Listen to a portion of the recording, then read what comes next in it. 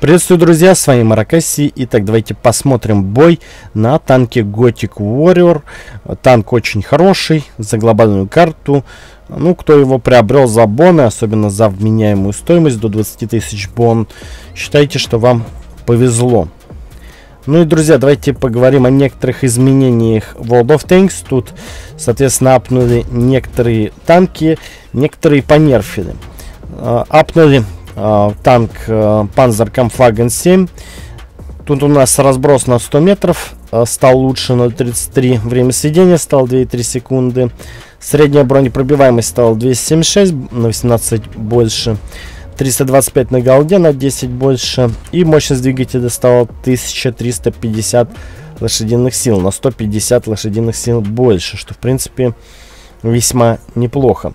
АМХ-50 Фош тоже подверг САПу. Максимальная скорость назад апнута, стала 17 километров, на 4 больше. Удельная мощность двигателя стала лучше значительно. 22 лошадиных силы на тонну, на 4,2 лошадиных силы на тонну стало лучше. Это очень сильный ап по скорости. Время сведения 2,1 секунды, тоже ап. И также апнули стабилизацию. То есть Фош станет гораздо более точнее стрелять. Он будет гораздо более подвижней. И это, в принципе, неплохой ап. Кроме того, понерфили некоторые танки, которые, по мнению Wargaming, являются токсичными и слишком сильными. Это Супер Конкверер и также Контракаро 3 Минотавру. Ну, в общем-то, изменения по этим танкам вы сейчас видите на своем экране, а именно Суперконь. Ему понизили прочность на 100 единиц, стало 2300. Время перезарядки орудий 9,6 секунды стало, то есть на почти 1 секунду дольше. Урон в минуту 2500 единиц стал на 236 единиц, соответственно, меньше урона в минуту. И Минотавру. Тут у нас бронирование передних лючков понерфили. Стало 180 мм на 70 меньше, прочность 2000 единиц на 100 меньше, разброс при повороте и разброс в движении, соответственно, ну, при повороте понерфили, при движении апнули зачем-то. Скорость полета снаряда тоже тут изменили. И кроме того, друзья, вы можете бесплатно выиграть золото. Для этого напишите в комментариях свой игровой ник. Тем самым вы будете участвовать в розыгрыше золота, сможете на халяву выиграть золотишко для мира танков. Данная акция только проходит, так что оставляйте свои ники с мира танков и выигрывайте. Приветствую, танкисты, с вами Marakasi. Так, давайте поиграем на сайте вводи.com и попробуем выиграть какой-нибудь интересный приз. Так, 100 золота падает.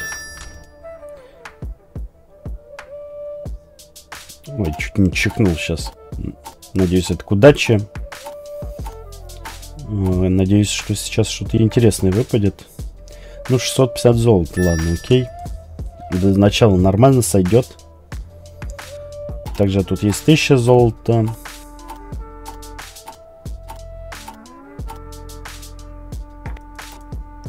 Так, еще 1000 золота. КС-52 лис.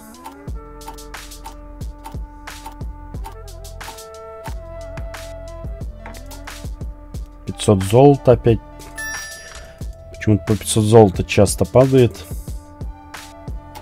Но нужно именно что-то по цене, мне кажется, пробовать выиграть. Так, 5000 золота сойдет. Как раз то, что нужно. Если тоже хотите поиграть на сайте, то тут есть, во-первых, бесплатная раздача золота. Ежедневно можно участвовать в этом розыгрыше. Во-вторых, используйте промокод мой. Это даст вам больше круток на 15%. На европейском сервере выпустили Twitch Prime. Как всегда, можно выбрать некоторые награды себе на халяву. Например, вы сможете получить Йоха, СТГ, Т-26Е5 из 2, а также X5 опыта за первую победу, 5 задач и 5 ящиков колы.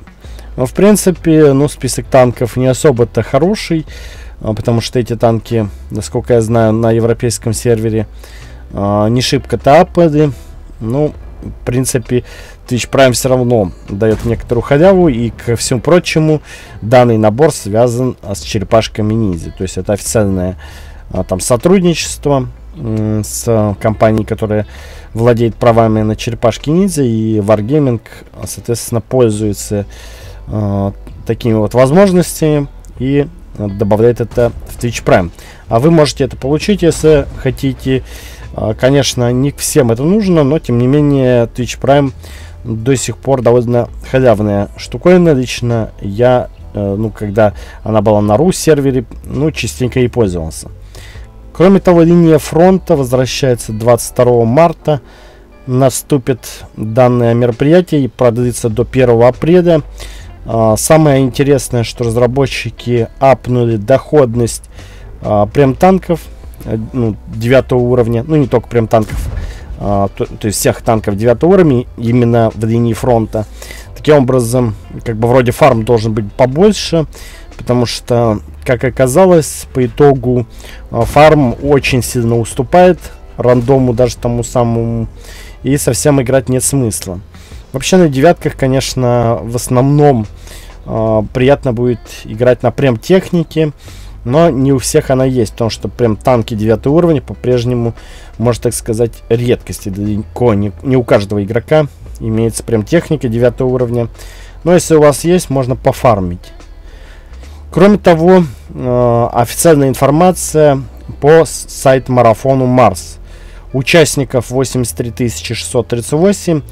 И время, за которое игроки забирают танки, ну, самое быстрое, то есть там, по-моему, 250 танков халявных, которые были в этом событии, получили самые быстрые игроки, которые выполнили все задачи. То есть вот самое быстрое время это 6, вернее, это такое среднее время, короче, за 6 часов, там 6:30, короче, выполняет. Это жесть на самом деле, как быстро. Ну, а некоторые вообще там умудряются чуть ли там не за 3-4 часа выполнить. Ну, конечно, это поражает. На что готовы люди ради халявы. Кроме того, боевой поход изменен.